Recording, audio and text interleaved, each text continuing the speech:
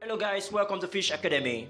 It is true that fish farming has come to stay across the globe as a good number of people going to fish farming every day with the sole aim of making profit. And if you're a fish farmer, I want to use this video to give you a shout out for going into fish farming, for making fish available for people, because even if other animals like elephants, like goats, like every other thing might go on extinct, fish will never go on extinct. You know why? Because we now grow our fish in good numbers at homes. We now grow good number of fish in our homes, and even if we no longer depend on fish in the ocean, we no longer depend on fish in the sea, we no longer depend on fish in the rivers. So we now have fish in our backyard, we now have fish in our frontage, we now have fish inside of our house. But that's not what I want to discuss about. So if you're a fish farmer, yes, but there's something you need to take into consideration. As I said, so many people are going to fish farming every day. This you have to take into consideration, because for security reasons, so many people are constructing ponds in their homes. So whenever they wake up in the morning, they can do the feeding, or they can take cognizance of what is happening in their farm,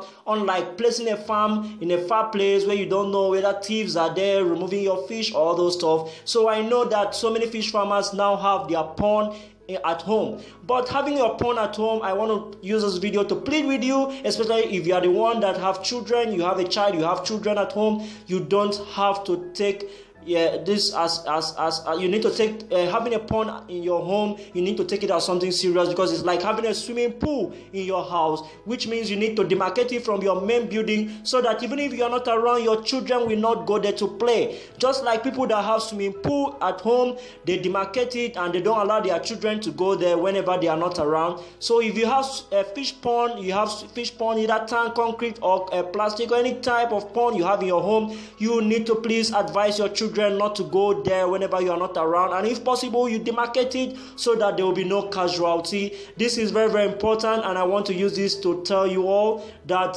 you are doing a great job, but you have to complete it. This is Fish Academy. Thank you for subscribing to Fish Academy. I love you.